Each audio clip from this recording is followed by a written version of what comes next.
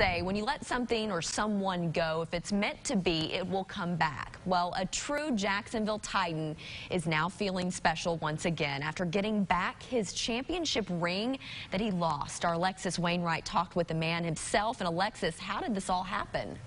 Well, Ashley, thanks to the power of social media, a Jacksonville man has his state championship ring back. It's been more than 3 decades, but now he says he's feeling more like a champ again.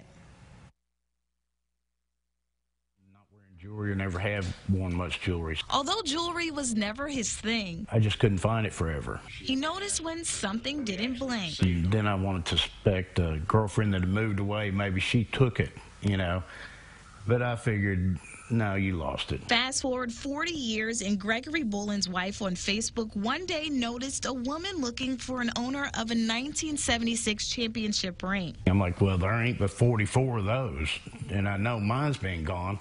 And now the two have been reunited. Not everybody got a trophy, and that's why this was really special. Boland tried it on today, and it still fits. He says he's happy to know that there's still good people out in the world that would return something like this. To get it back was really, real cool. It was something that meant so much to me at one time. Boland also noted that the initials on the inside of the ring confirm it's his. And it feels good to have so much support from the Jacksonville community during this act of kindness. It's real cool to see the positive things that happen with Facebook and that kind of stuff.